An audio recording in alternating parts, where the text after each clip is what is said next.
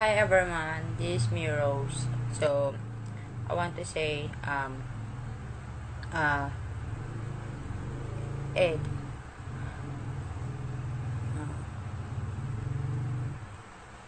how dare you to make me embarrassed in front of million people? Please people, don't believe him. It's fake. He does really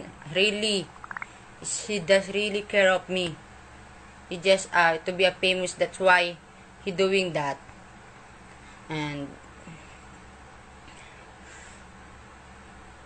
he did not even give me a penny or lies.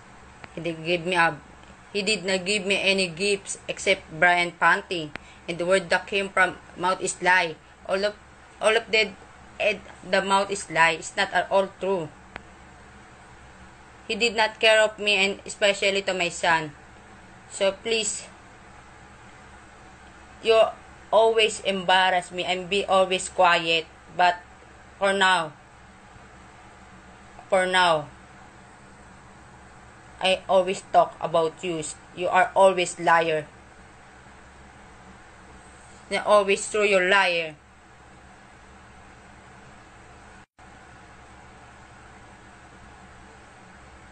She always asks Ed about my sister money. No, it's not true.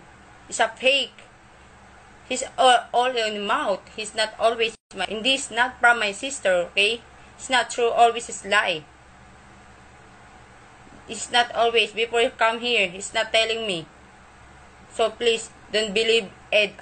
How to tell all you always say it's not true, okay? Please.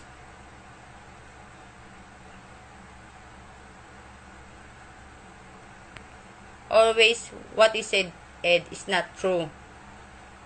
He want be a famous, not all. He not love me. He not care me. He always embarrass me. I always be quiet.